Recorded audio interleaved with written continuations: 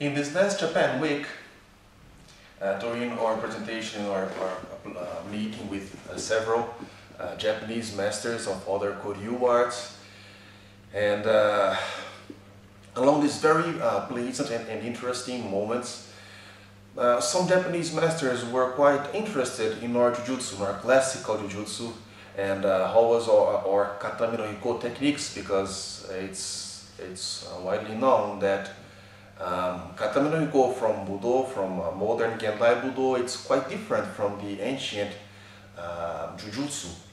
And this Jujutsu is not so well known, so we would kindly and respectfully dedicate this video to these masters, which also politely came to us asking how would our Jujutsu or Katame no Hiko be. So first of all, we have to know that in the Chuden study, we don't have the body movements only. In the Katame no Hiko Jujutsu, we can always have that tanto, which a samurai would often carry as part of the daisho, as we know. So first of all, we can use it at any time, and so our thought changes from this point of view to all the danger that comes with this kind of practice. It's also important to note, it's a key note, that this is mainly an anthropological study and point of view. So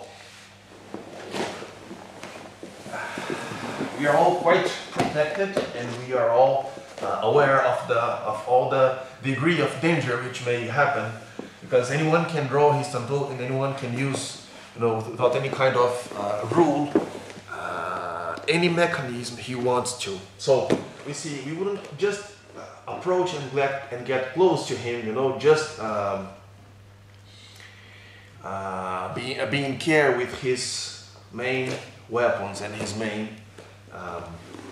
mechanisms which can be really seen. So first of all is the degree of violence in this kind of study is quite evident. So for example, if I want to pass along to his back, I would first get him to defend a very powerful attack. I can test. Once I'm here, he knows the dangers of eyes, so he can close. So I may get his ear, elbow. If I have this angle, so I have restricted his arm, I can all from a sudden just jump and have my knee over his head. I can have elbow again. If I have this angle, I can try to take his throat out. MP again. When I strike MP in his head, from the impact gets down violently, or Kakato enters one more time. Once I'm here, I have found an angle already. So before getting for the classical Jujigatami, for example, I have to know that he may try to attack with his elbow over my face.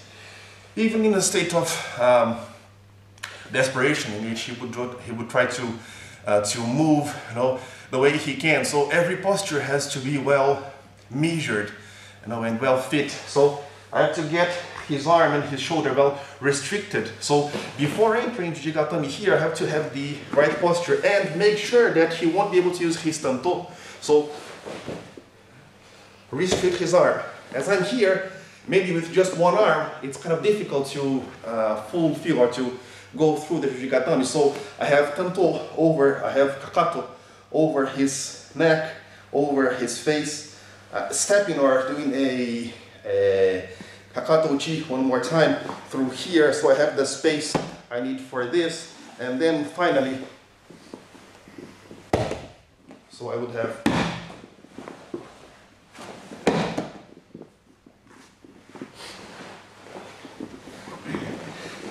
now say, for example, I can also put a movement to get him where I would want. So let's say I would try to enter a Mawashi Ashi Uchi violently. So as he defends, I can put here and here and here. So from here, what I have is I have gained one arm of him. So I use my weight to come to Ushiro no Kamae. So this is a very favorable position because he's quite unprotected here. So from here I have already arm. When this arm enters, if you're not putting it kindly, what will happen is, very slowly, I'll lift his arm so we can see. This arm will enter and I will do, tearing his nose, tearing his eye, tearing his mouth.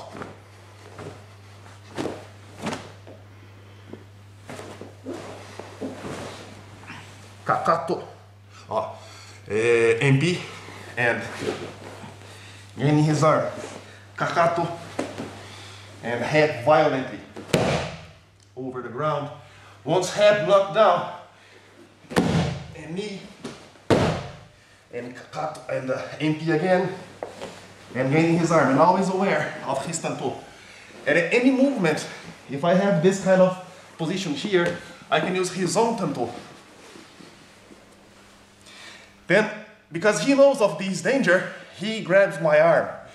And he will try, for example, to gain it completely, because he knows the kind of danger I have here. So from here, I will restrict his movement in Ushiro no Kamae one more time, and my weight here. So from here, he is protecting his head. I cannot reach eye so easily. I cannot reach ear so easily. So I have to use other mechanisms. And so here comes the interesting study of weight and leverage in classical Jujutsu. So I gain one arm first. Once I got one arm, I have this opening here. From this opening I can one more time, Kakato. I can one more time, eye, ear, and once I'm here, I can isolate his head and have cutting tanto.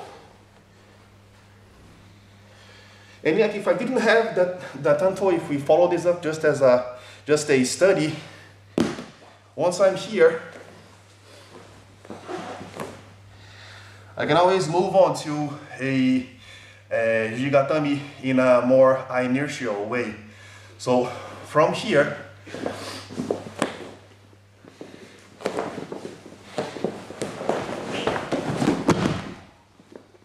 and hitting Kakato, Kakato, Kakato over the face. But he knows the danger of this. So when he comes here, he locks his arm. So I can't move. And he'll try to get his hips further from me so he can regain this position.